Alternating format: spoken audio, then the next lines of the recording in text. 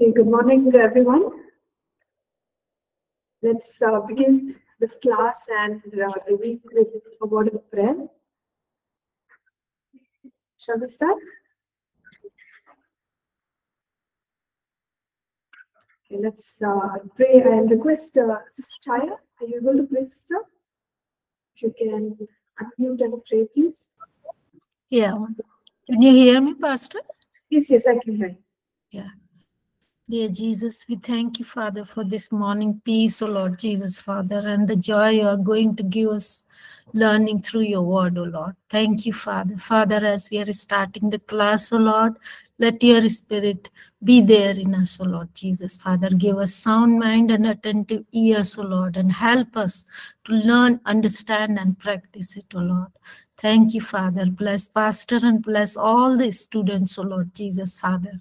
Thank you once again for all of us, and especially Pastor Nancy, Lord. Lead us, guide us, and be with us throughout the class. In Jesus' name I pray. Amen. All right, everyone, we'll begin this morning. We saw till the fact that Peter and John were before the Sanhedrin and boldly answered the Sanhedrin. And so the Sanhedrin perceived that these men, though being untrained and uneducated, were with Jesus, and that's where they got their boldness. So verse 14, it very clearly says, seeing the man who had been healed standing with them, they could say nothing against it. So this is a reminder for us, when God does a supernatural work, it's very real. No one can question a true and genuine work of God. And that's what you and I must look for as believers and as ministers of God. When God does something supernatural, we don't have to shout and we don't have to repeatedly say, God did, because the miracle in itself is good enough. A person's healing is good enough, or a change in their life is good enough to show the world that God is alive, that God is at work. So in this situation, that's exactly what happened. The leadership could not question. What can they say? The man could not walk for 40 years. They all knew. The same man is standing with them. Now, what can you question? You can't. So that was the situation of the Sanhedrin at that time. And praise God for notable miracles which speak of God's glory that nobody can deny. And that's exactly what it says here. They could say nothing against it.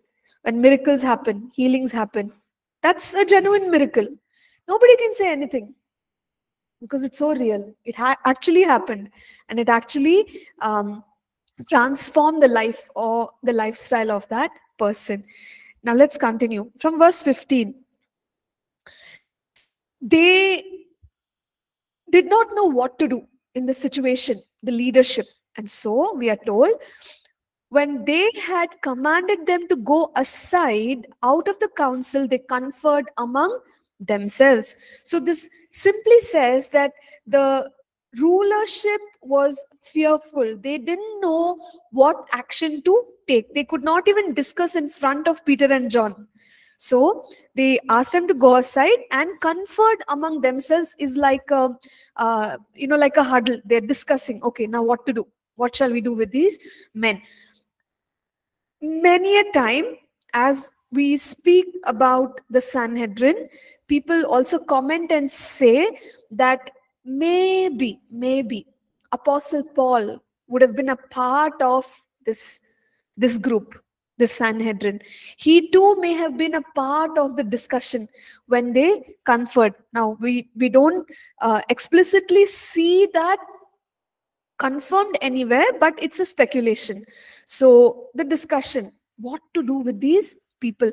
If they kill them, then there will be a public uproar, because a real miracle has taken place. But if they don't do anything, they will be in trouble, isn't it? Their power, their authority will be in trouble. So it's a tricky decision to make, and they're asking, what shall we do with these men? So as they discuss, Again, notice in verse 16, what are they saying? They are saying, indeed, that a notable miracle has been done through them is evident. So they are also not able to deny it. This is what we must pray for in our churches, in our fellowships, in our gatherings, in our worship, in our supernatural hour. God, your miracles are real, they are notable, unquestionable when it takes place. Let them take place, oh God. You do more miracles. That's the kind of miracles that took place in the book of Acts. Nobody needed to go and fight for it to say, no, it's real, it's real. No, it was in front of the people to see and praise God. So even the leadership is saying, notable miracle has taken place. It's evident. Finally, what did they actually decide? They felt that this message about Jesus and the work of these men should not continue. So they decided, let us severely threaten them that from now on they should not speak in this name to any man. So that's what they decided. They can't punish them, they can't let them go free, but okay, let us threaten them and tell them, you go, but don't ever speak in the name of this man. Who's this man?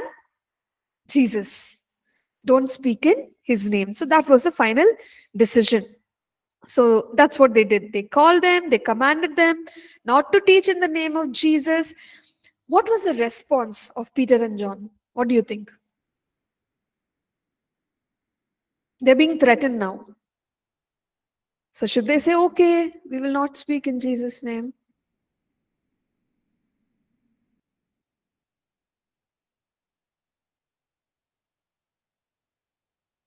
Okay, let's listen to the response. Verse 19. Can someone read out verse 19, please? Acts 4 and verse 19.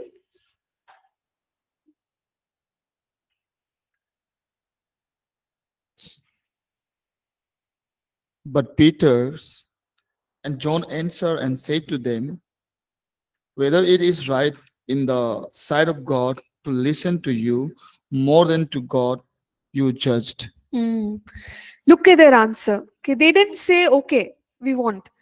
They are saying, is it right for us to listen to you or to listen to God? You tell us. They conclude, they say in verse 20, we cannot but speak the things which we have seen and heard. So when this was the situation, the leadership, what they did is they threatened them even more. They threatened them more, and they could not punish them, but they just threatened them, and they let them go. So what do you think about the response of Peter and John? They are going against the instruction of the governmental authorities. Is it right?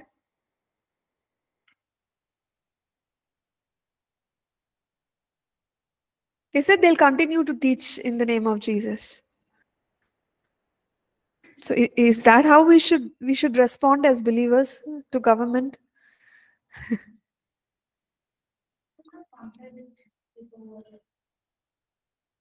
Okay, with the word.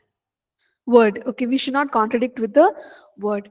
Yeah. So you see, the Bible, it was Apostle Paul who wrote that you must pray for the governments, right? When we read about it in Romans 13, we read about it in the writings to Timothy. He says, pray for all men, especially for those who are in leadership, those who are in authority. So there is a sense of honor for people in government and positions of authority. But at the same time, when authority interferes with worshiping and our obedience to God, so if they're asking us to do something which becomes disobedience and dishonor to God, we see that these people are not listening, the believers or the early church apostles. So that is an example for us. Think about Daniel and the three men. They were asked to bow down to the image of their king. But they said, no, we can't. They were told, we'll put you in the fire. They say, okay, fine. If our God saves us, let him save. Otherwise, else it's fine. So that's their attitude. When we are told not to worship God, at that point, they say, sorry, we can't.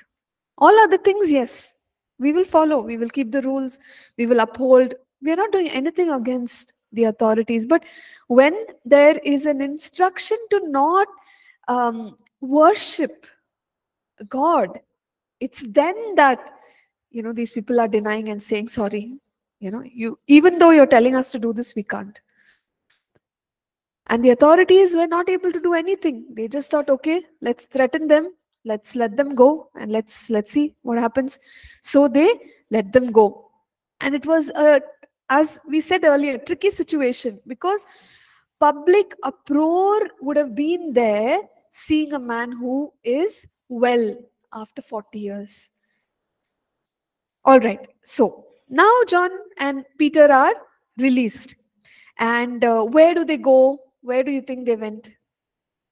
To have a cup of coffee? Just came out of the prison. To worship, yes. So that was the way they loved God and the way the early church community was devoted to God. They went back to their own companions, or in other words, their church, their brethren, their leadership, their eldership. They straight went back to their church. And they told them, look, this is what happened. This is what the chief priests told us. The elders told us. And the team members heard them out. And guess what they did? They all began to pray. They all began to pray. So that is the way the church responded to persecution. It was a praying church. Okay, we find ourselves in this situation. What should we do? Pray. They knew only to pray. Okay, so it's a praying church. They start to pray. In verse 24, we see they raise their voice to God, and with one accord. Remember, one accord. We read about it earlier also. In Acts 1, in the upper room, they were together in one accord. So the early church gives us a picture of a united body of believers. Is it possible to be together physically and not agree? We can be together, but our hearts are far away. Is that possible? Yeah. So instead of only saying they all gathered together and prayed, every now and then Luke is saying one accord, one accord. One accord means hearts are also united. Physically we are present together, but our hearts are also united. So how can we engage in powerful prayer when our hearts are united? When we are agreeing for God to work. So they gathered together and they raised their voice to God with one accord. So in the situation of persecution, the church is praying. They are praying. And what are their prayer requests? They exalt God. They say, God, you are the one. You made heaven and earth and everything in it. And, look at this world. Look at this world. They quote from the earlier scriptures and they say, why did the nations rage and the people plot vain things? The kings of the earth took their stand and the rulers were gathered together against the Lord and against his Christ. So what are they saying? They're saying, God, even though you are great, why is it that authorities in the world are not able to recognize you? And people are even trying to campaign against you, oh God. They're amazed. How can this be? And even though this is happening, here are their prayer requests. What are they? They say,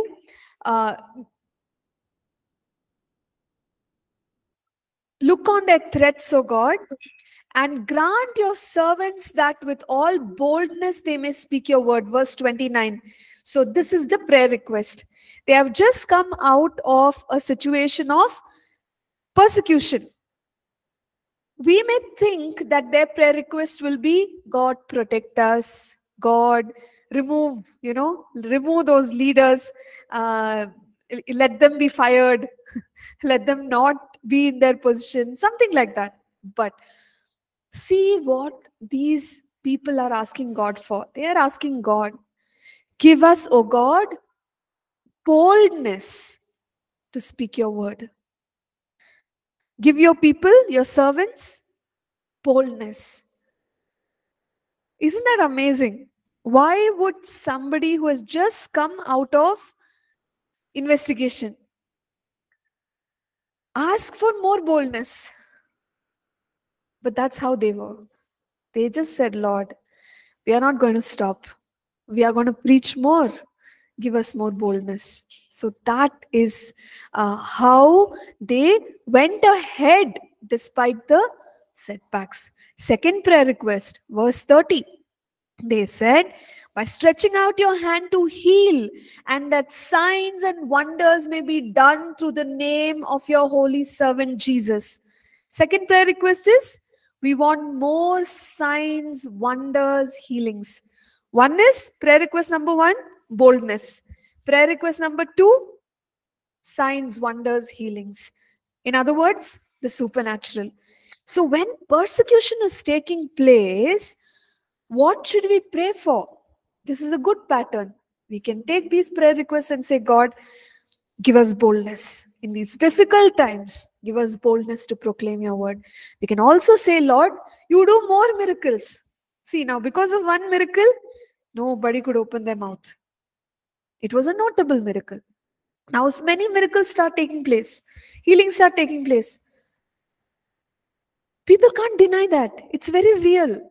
So let more miracles take place. So we can pray that for our church. We can pray that for persecuted communities, persecuted churches, pastors whom we know, and say, Lord, give them more boldness. Do more signs, Lord, more wonders, more healings through their ministry. So that's how they prayed. And when they had prayed, this is supernatural. Verse 31. Okay, it's amazing. It says, when they had prayed, the place where they were assembled together was shaken, and they were all filled with the Holy Spirit, and they spoke the word of God with boldness. So a natural manifestation took place. What was that?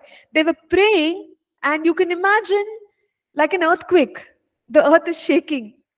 Okay, have we ever had any such supernatural experiences that when we are praying or we are worshiping, something happens? I've seen once, they recorded that on video. It was a time when a preacher, he is praying for the baptism in the Holy Spirit, and they've captured it. Somebody was recording it, so it's all captured. The weather is calm. It's calm, okay? No breeze, no nothing. He just says, oh God, like on that day, you sent a rushing mighty. The moment he says rushing mighty wind, a wind just comes. Everything on the stage is shaking, and things are flying. And we don't expect a manifestation, right? God need not give such a manifestation. I'm just saying that sometimes, now we don't know why certain times God does that, but in that I've seen a manifestation. Like the moment he starts praying for the baptism in the Holy Spirit, there's again winds and everything, and this man is praying, an elderly minister of God, and that was like supernatural. Like just gives you goosebumps to see God manifested his presence like that. In this case also, when they all prayed together, something supernatural happened. Every time we have a prayer meeting, will the earth shake? No, we should not expect it also. Earth shakes or not, when we pray, heaven shakes. That's enough for us. But sometimes there can be natural manifestations. And if they happen, it's fine. Maybe God is trying to communicate something or just demonstrate his power. And that day it happened. The earth shook. Now, after this happened, what about the church community? We continue to see that the church community is growing. And you remember in Acts chapter 2, they were so gracious and so loving towards one another. They were even selling their things and providing for the needs of others. So the church community is continuing in the same way. Now, one of us, can you just read that passage about the church community from verse 32 to verse 35?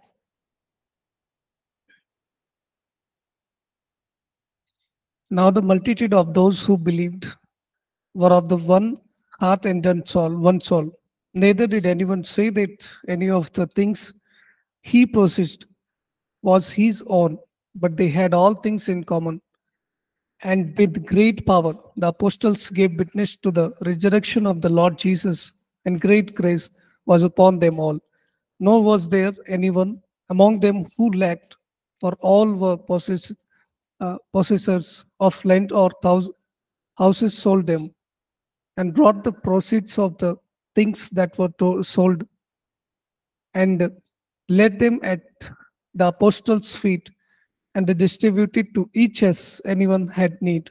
Amen. So, what are some features? Now, the church has been growing, the work is continuing.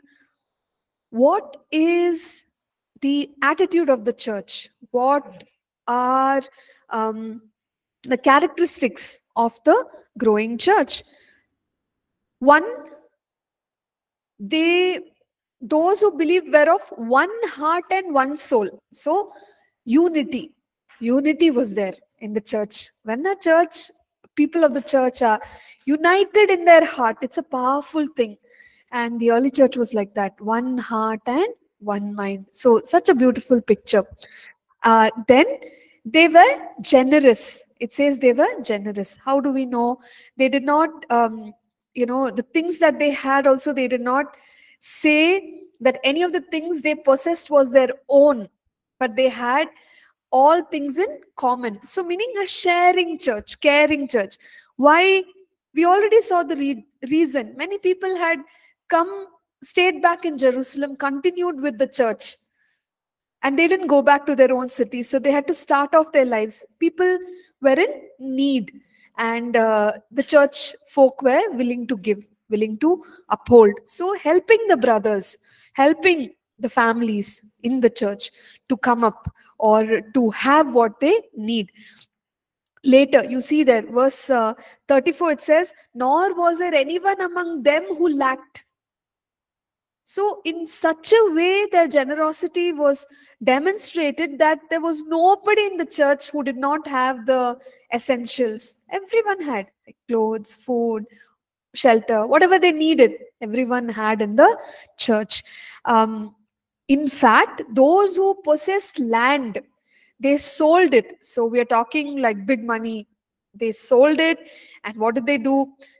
The returns, whatever they got out of selling the land, they came and they gave it, or they laid it at the apostles' feet and distributed to anyone who has need. So we are looking at a united church, and we are looking at a very generous church where nobody lacks anything. Now, in the last class also, I told us this does not mean that even today we are expected to sell whatever we have to give. What are we expected to do? We are expected to help meet the needs of people around us, of course. Okay, we can do that. However, later on in the writing to the Thessalonians, Paul talks about working hard. He talks about laboring. We know even regarding Apostle Paul himself that he was a tent maker. He had a job to earn for his own living, and he served the Lord. You could say full time or overtime. So the meaning of being generous is not to encourage a dependency mindset, but it means that when there's a need, we meet it, but overall we help people to become independent. We help them to become responsible. So we should not encourage carelessness, lethargy, laziness, or dependence. in a very irresponsible way. So that's not generosity. That's two different aspects. Generosity and taking care of those who lack is one thing, but encouraging laziness and irresponsible behavior is another thing. So we should not be doing the second uh, description, that I presented. So this church was basically helping those in need. But of course, later on, people became more stable and there was no need to sell like this and all and give. And apart from this, what about the apostles? We saw it's a uh, um, united church, very generous church. As far as the apostles are concerned, they were moving with power. They were moving with power, because we notice here the apostles gave witness to the resurrection of the Lord Jesus. Great grace was upon them all. Grace is enabling, God's enabling. So we know that the apostles would have done a wonderful work, preaching the gospel, providing leadership to the growing church community, moving in signs, wonders, and miracles, many things, making decisions. So the apostles also were enabled by God to stand up and do the work that God called them to. And think about this, the apostles would have never known that they have to manage this kind of money. You need integrity, right? As a leader of the church, they just preached about Jesus, and now so many people have become believers. And now suddenly they are being given money. They laid it at the apostles' feet. Sell the land and lay it at the apostles' feet. It's a little scary, because now as a leader, you have to manage that kind of money. But we will see that they were people of integrity, the apostles. They did not take that money, they did not misuse that money, but they did a good job of distributing the money in a righteous way. So as a leader, many times we could find ourselves in positions where we feel, God, I just wanted to preach, I just wanted to lead worship, I just wanted to pray. What is all this? I have to do admin work, I have to manage finances, I have to do other things, organize. But we need grace. And that's what scriptures say. Great grace was upon them. God gave grace. Okay, you need to do all these tasks, you can do it, and you do it well. And the apostles were doing a good job. Now, money was given to them to take care of the needs of the people. And from now, slowly we will see new names. Till now, we were only stuck with the disciples' names, Peter, John, all of those. But starting now, the church community is growing, thriving. There are people of influence in the church community that the focus will start coming to. From verse 36, we read about a man by the name of Barnabas. His name was Joseph, but he was also called as Barnabas. The meaning of his name is son of encouragement. And was he a man of encouragement? What do you think? Yeah, he was a man of encouragement. He's very gracious to people. What else do we know about him? We know that he was a Levite. So he's from a respected tribe. And he's from the country of Cyprus. So he's a devout man of God, encourager, and also a very generous man. What a wonderful person in the church, to have a Barnabas. How do we know he's generous? Verse 37 says, having land, sold it, brought the money, laid it at the apostles' feet. So he was also one of those generous people who gave their possessions to meet the needs of those who are lacking in the church community. So that's the end of Acts chapter 4. Anything that you want to talk about before we proceed with chapter 5?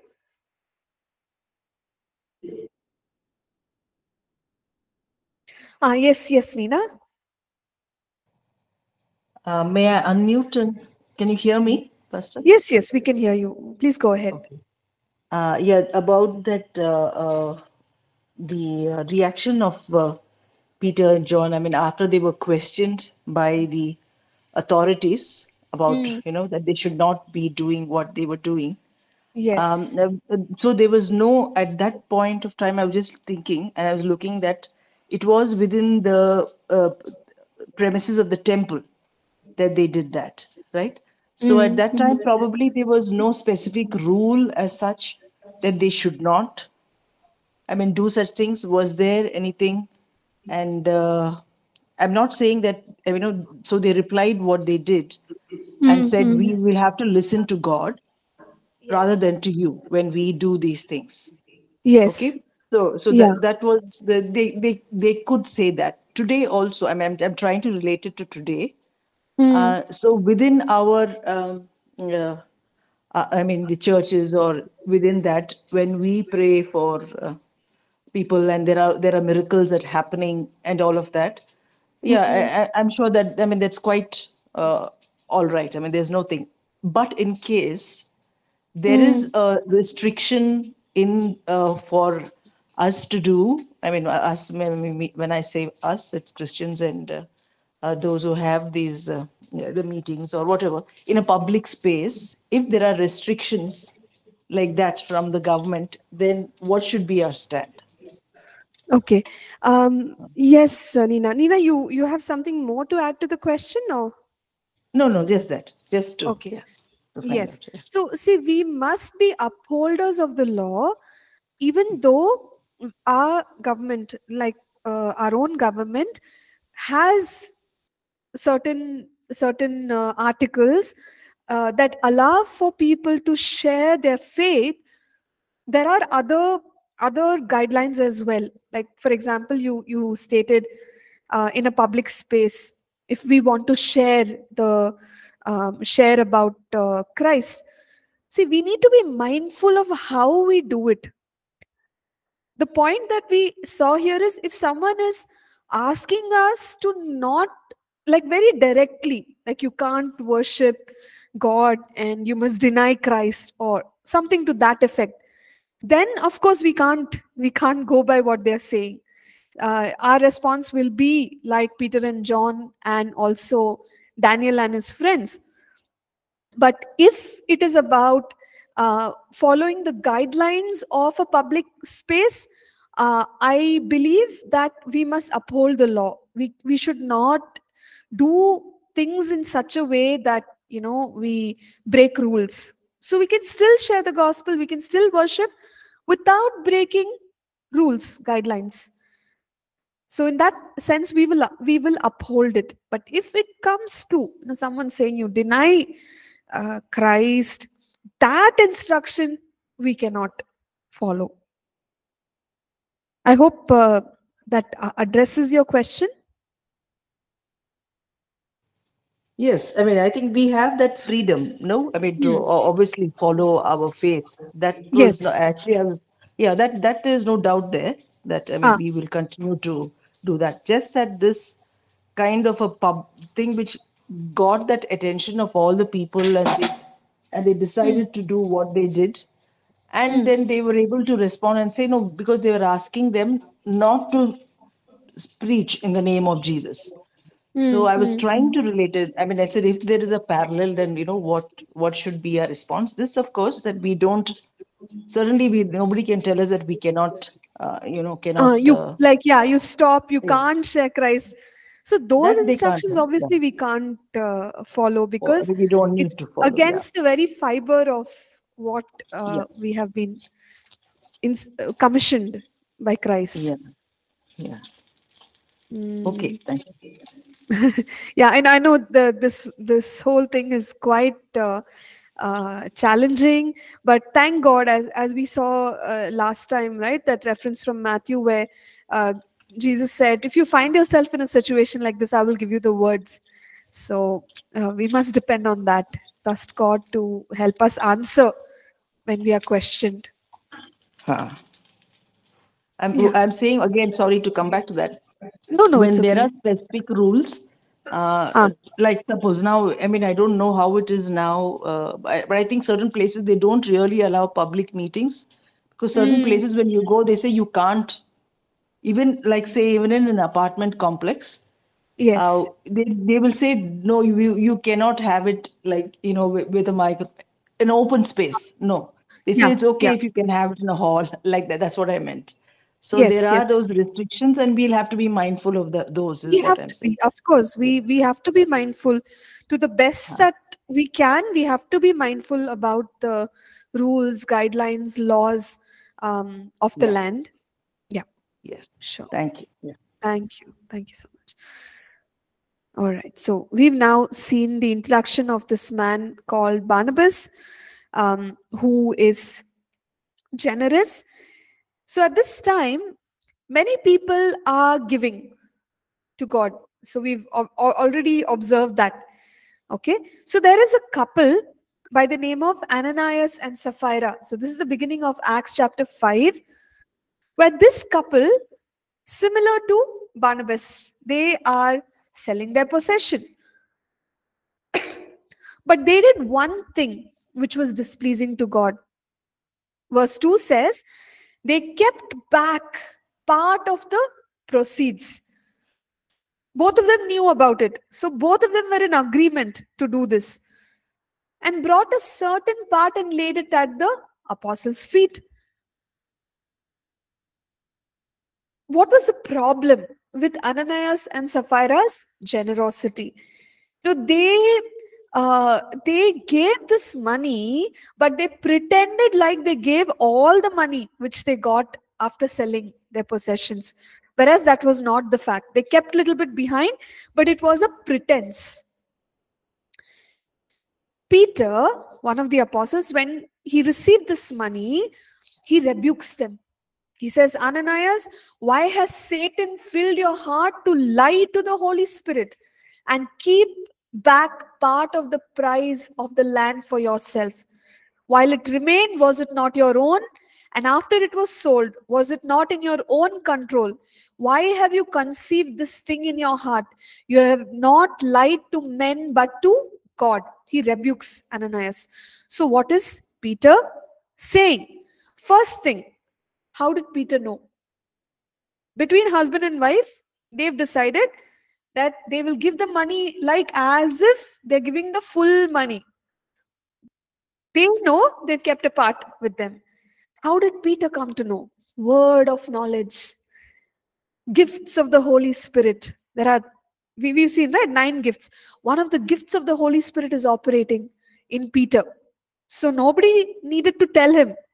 By the Holy Spirit, Peter knew, hey, you're trying to cheat. This is not correct.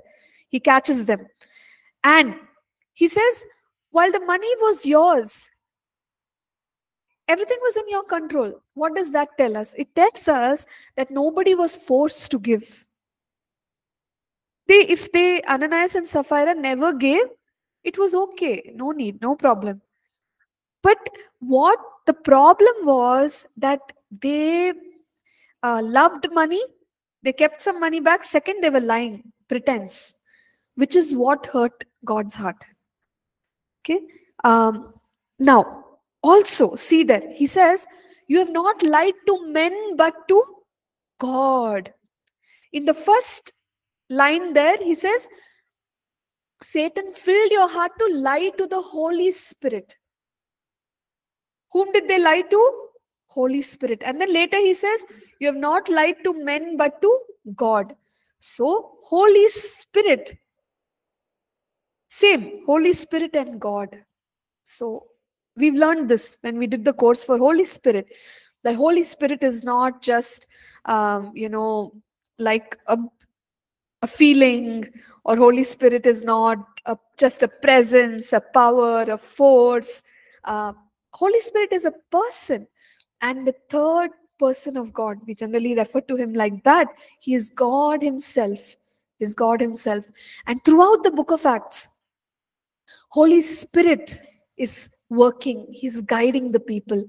Even now, when this couple are lying, Holy Spirit knows all things. He knows the hearts of the people. How much money we give, that is different. More important, what is in the heart? How is our heart? So Peter is saying, look, God, the Holy Spirit, knows that you are lying. and he rebukes them. Such a shock. Imagine, they would have thought when they give the money, everyone will clap or they'll be called to the stage and they say, oh, Ananias, Sapphira gave so much money. But it was not like that. There was a rebuke. So what does that tell us? God sees the heart. The way Jesus said, it's the woman, the widow gave only two coins, but a Pharisee, he gave a lot of money. But which one did God find pleasure in? It's the woman who gave her all. She gave her all. It was about her heart. In this case, the money was big, but the heart was not good. And so, what is the result? Very scary result. Verse 5. Ananias, hearing these words, fell down and breathed his last. So great fear came upon all those who heard these things. One lie, one mistake, consequence, death. The man died as soon as he heard Peter speak. We can ask the question, we will read further in the next class. Same thing happened to his wife. She also died immediately. Why do you think this happened? Why was the judgment so severe? Yes, he lied, but should he die for that?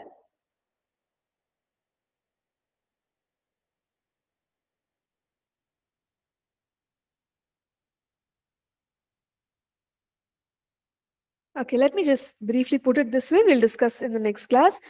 When there is a great grace of God, great glory of God, okay, usually when we see even revivals take place, a mighty move of God, judgment is quite quick. We don't understand how this happens, but it happens. So, in the book of Acts, the power of God, the move of God was mighty. And even the smallest sin drew judgment. And we're like, how can this happen, God? Like, he lied, okay. But God is so holy that the small issue is still a big issue because he's a holy God. That is point one. Second, at the time of great glory, God does not let, as per man, we may think, oh, it's minor. But even those things draw consequence. And that's exactly what happened to Ananias. There was great glory, great grace. We spoke about it. Great favor. It's a revival, a move of the Spirit. And in the move of the Spirit, here are people sinning against God, lying to God. Judgment. Immediately the man died. It's quite scary.